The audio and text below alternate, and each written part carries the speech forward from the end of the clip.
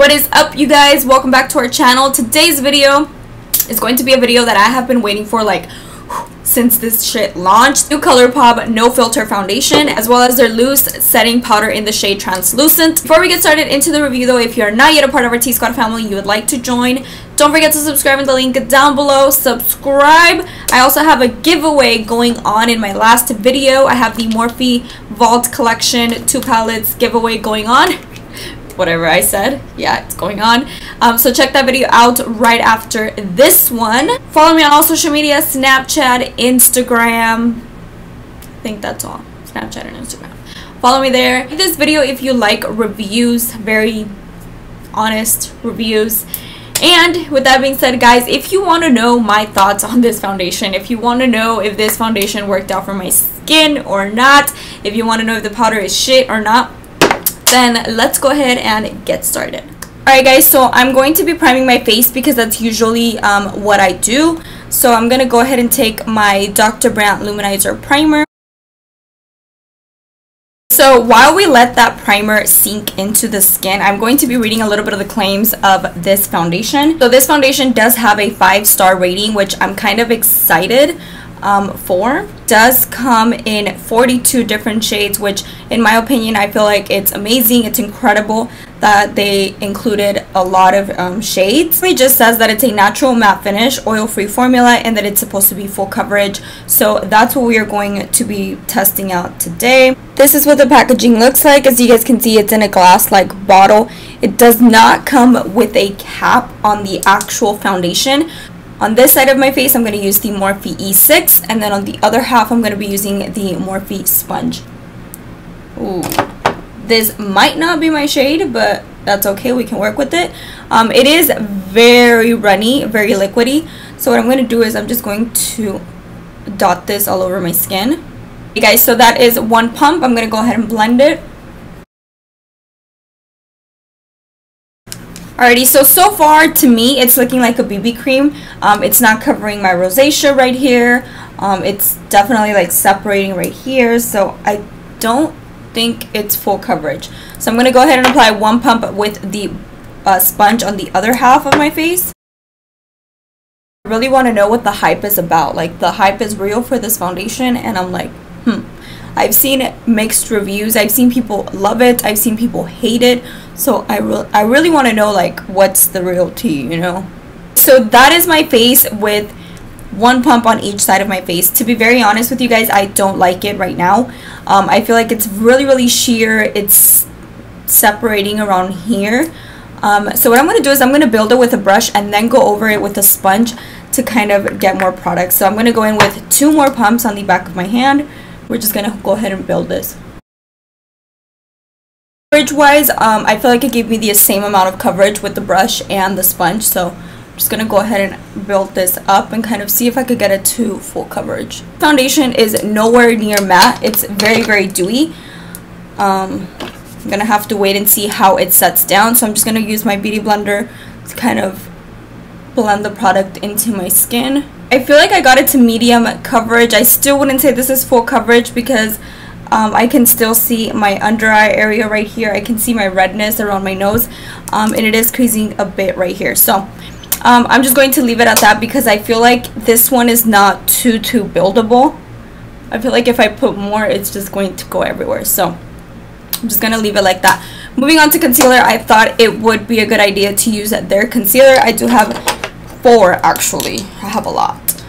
These concealers do oxidize quite a bit, so first I'm going to go in with this one, which is light, what is this? This one is light neutral 15, and then I'll go in with light 20. I mean, I might not need to because this one's going to oxidize anyways.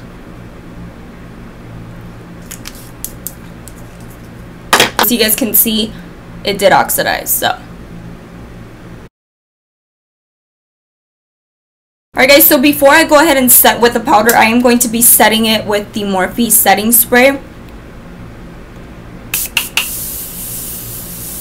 So moving on, we are going to be setting the face with the loose translucent powder.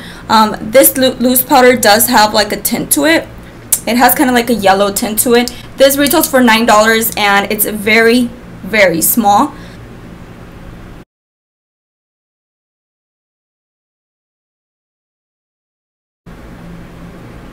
I feel like it did mattify the skin. I'm pretty sure you guys were able to notice the difference, how I went from like super dewy to matte.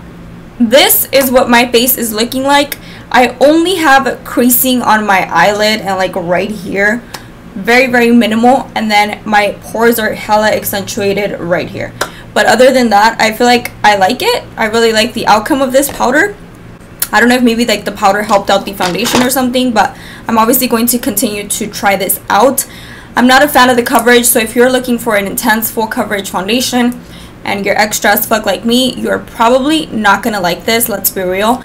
The powder seems really good. I hope it doesn't separate, you know, throughout the day, but so far I'm liking what I am seeing. It's definitely not the most full coverage foundation I've tried, yet it's not the most sheer. I feel like I do have to use a lot of product though to actually get a medium coverage. So I used 1, 2, 3, like 4 or 5 pumps to get medium coverage, so just keep that in mind. So what I'm gonna do is I'm gonna finish my eye makeup, put on some brows, and then I'll see you guys and kind of give you guys my final thoughts, let you guys know how everything blended on top of this foundation, seeing if the baking accentuated any pores, any lines, anything like that. So what I'm gonna do is I'll catch you guys in a second. Alright guys, so I am back with my full on face. I know I said I wasn't gonna do anything crazy, but you guys know me, I'm extra as fuck. Overall, I really like the powder. I feel like the powder mattified the foundation like completely. Like my face is a matte to the beat. Something else I want to mention about this foundation is that at first you guys saw how I was applying. I would recommend this foundation if you are the type of person that likes very sheer light coverage. You know, it is kind of buildable, you know what I mean, not too buildable, but you can definitely build it to medium coverage. To be 100% honest with you guys, it's not my cup of tea. I rather have something full coverage. This does state that it's full coverage, and I just don't think that it's full coverage. I don't know where these people are getting it from, but this is not full coverage. It's really cheap. I feel like it's a really cheap and affordable foundation. Like, how is Colourpop even making money? Honestly, as I always say, makeup works differently for everybody. Even if I don't like a product, it doesn't mean that it's not going to work out for you. Vice versa, it's the beauty of makeup. I always like to say that here on my channel because people like to get butthurt when I don't like something, you know. But the powder I really, really like. I feel like if you're looking for a really good mattifying powder, this would be really good. To be very honest with you guys, it kind of reminds me of the Laura Mercier powder in the sense that it's super matte. This is a powder that I wouldn't set my face with if I were to be using a mattifying foundation like one of my foundations, just because I'm not a fan of the Laura Mercier powder. Now, if you're using a more dewier foundation, something like this would work out because this is super mattifying. So I feel like it'll go together, you know what I mean? Around my, obviously right here, it's accentuating my pores like super, super bad. But around my mouth, it looks really matte. On my chin, it kind of looks cakey, so let me get you all up in my face. I know, right? Too freaking close. So this is the most I can zoom you guys into my face, like in my face. Then again, keep in mind, you guys, that camera, like, you know what I mean, like, don't believe everything you see on camera. Move around, everything looks good. Bitch, the camera making me look good. Like, in real life, I don't even look like this.